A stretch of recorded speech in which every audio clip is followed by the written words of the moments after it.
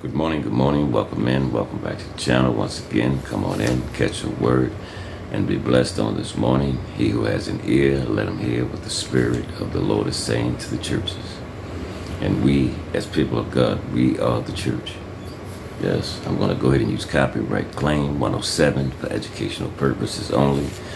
Fair use for learning, teaching, hearing, motivating, and uplifting. This is what this channel was built on. Saving souls, changing minds, fixing hearts. Yes, this is what this channel is all about, folks.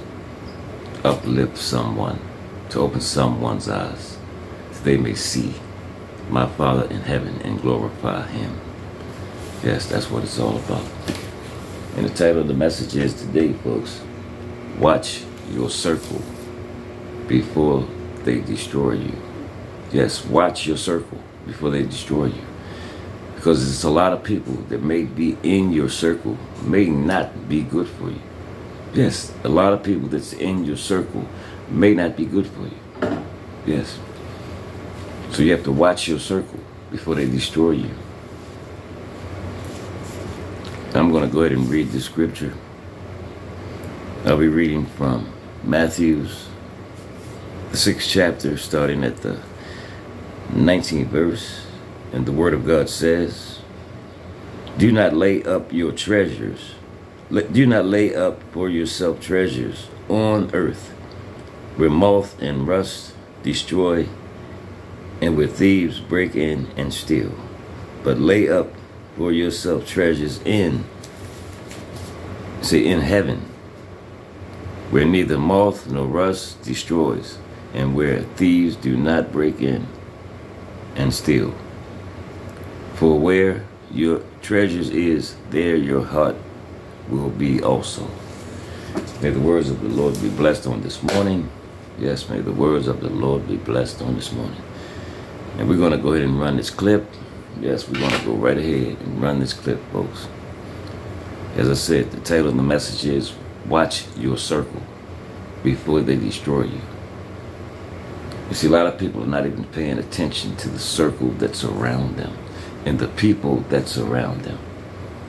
Because everybody that say they're your friend is not necessarily your friend. As the old folks used to say, all skin folk ain't kin folk. That's right, all skin folk ain't kin folk. That's right. That's a true fact.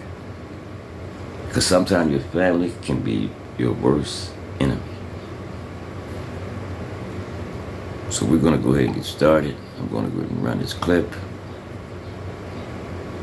Have you ever wondered why, despite your efforts, your spiritual journey feels like walking through quicksand? The answer might lie closer than you think, in the company you keep. Scripture warns us about the influence of those we surround ourselves with on our faith and spiritual growth. Today we dive into the wisdom of God's Word to uncover. That's very, very important that we watch the company that we keep. That's right, the company that we keep. So you may have somebody in your circle who's not necessarily interested in serving God. And this person may want to influence you to do something that's not of God. You understand what I'm saying? Yeah, they might want to influence you to do something that's not of God. Like, come on, girl, we can go out here tonight. It ain't gonna hurt just to do it this time, you know, something like that. But we can go out and take a little drink tonight. God won't mind. See, these type of things, you have to watch the circle that you're in. This is why I always tell you to keep yourself surrounded with like-minded people, folks. People that love the Lord. Yes, God-fearing people. People that's on the same page that you're on. Yes, these are the people that we need to be surrounding ourselves with in these last and evil days. Let's get back to the clip.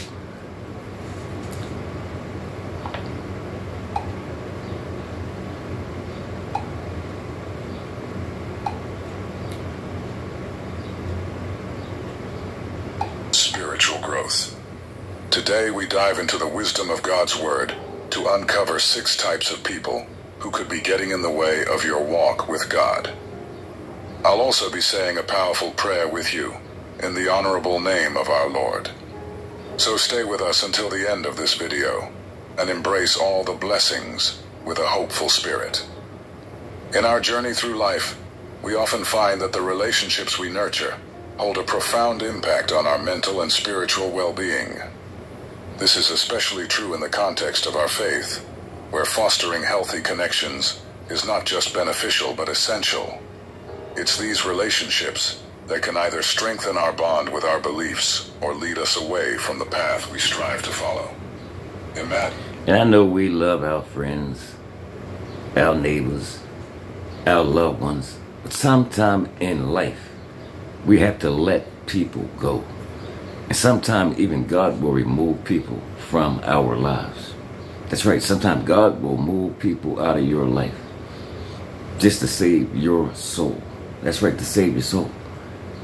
See, it may not look good to you, but see, God knows what he's doing, folks, when he removes people from your life. Let's get back to the clip.